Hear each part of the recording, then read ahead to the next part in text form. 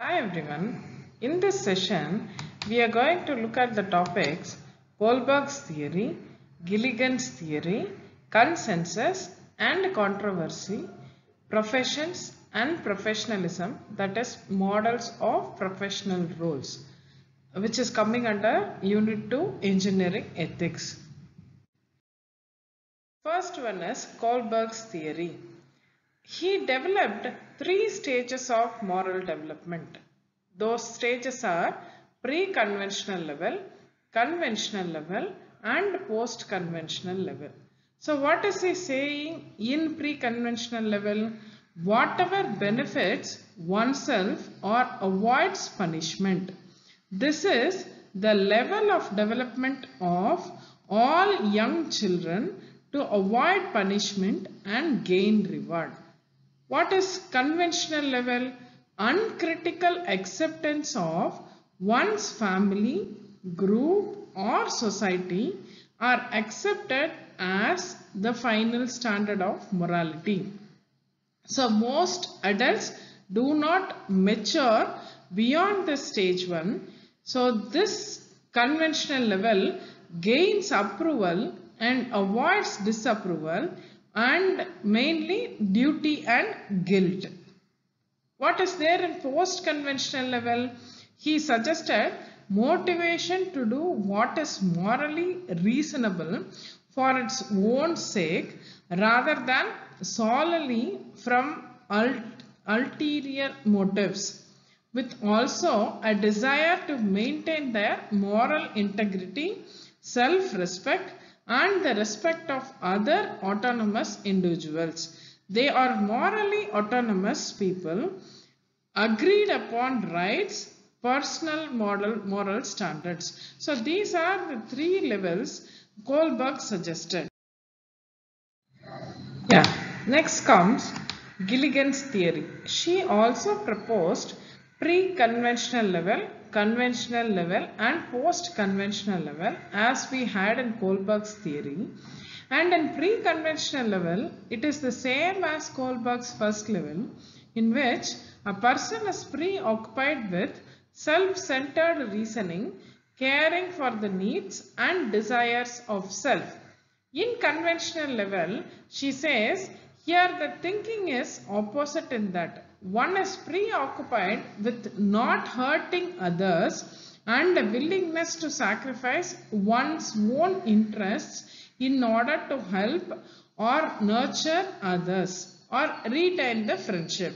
In post-conventional level, that can be achieved through context-oriented reasoning rather than by applying abstract rules ranked in a hierarchy of importance.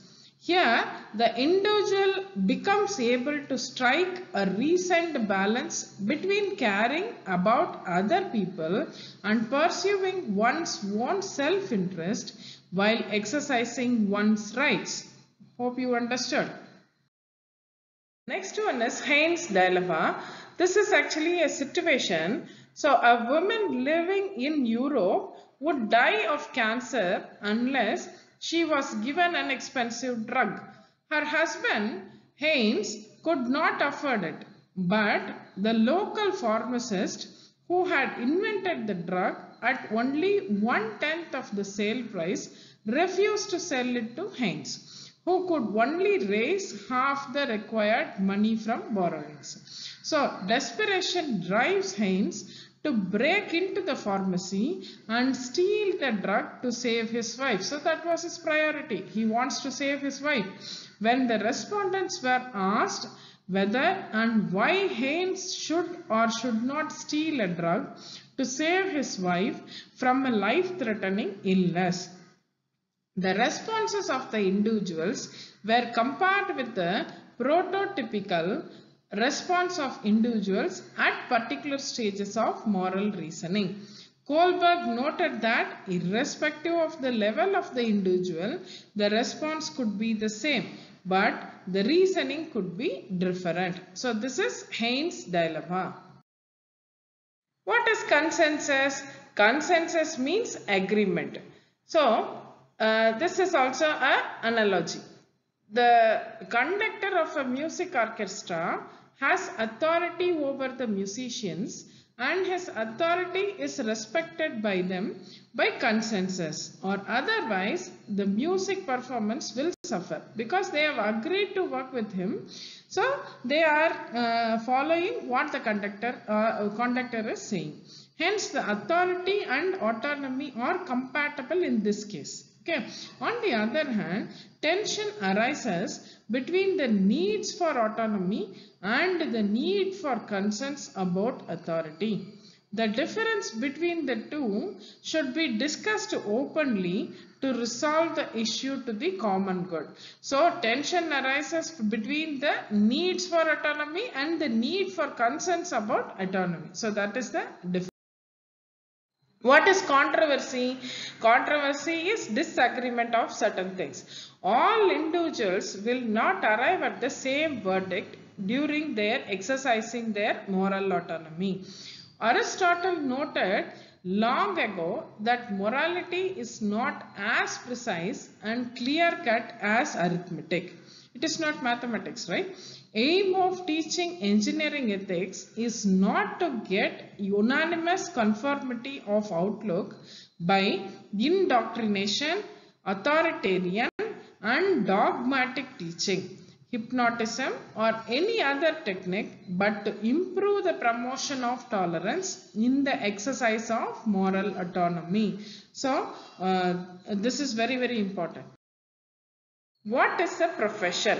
So, a job or occupation that meets the following criteria from which a person earns his living is occupation. This we already know, right?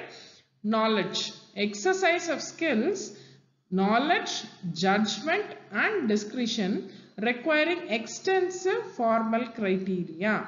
So, this is knowledge. What is organization? Special bodies by members of the profession to set standard codes of ethics. Then next one is public good. The occupation serves most important public good indicated by a code of ethics. So this is what is called as profession. Who is a professional engineer? Who has a bachelor degree in engineering from an accredited school. School here is meant to say college. Okay. Performs engineering work. Is a registered and licensed professional engineer. Acts in a morally responsible way while practicing engineering. So this is a very important point. He should, as engineer, we should act in a morally responsible way while practicing engineering. Next comes models of professional engineers. Savior. The representative engineer is a savior who will redeem society from poverty, inefficiency, waste and drudgery of manual labor. These are various professional roles. Okay. Guardian. Engineers know the directions in which and pace at which the technology should develop. So he has to be a savior, he has to be a guardian. The next one, bureaucratic servant. The engineer as the loyal organization person uses special skills to solve problems. So the next role of an engineer is social servant. Engineers in cooperation with management have the task of receiving society's directives and satisfying society's desires. So the next role of an engineer is social enabler and catalyst. Engineers play a vital role beyond mere compliance with orders. They help management and society understand their own needs and to make informed decisions. Okay. So the last role is game player. Engineers are neither servants nor masters of anyone. They play by the economic game rules that happen to be in effect at a given time.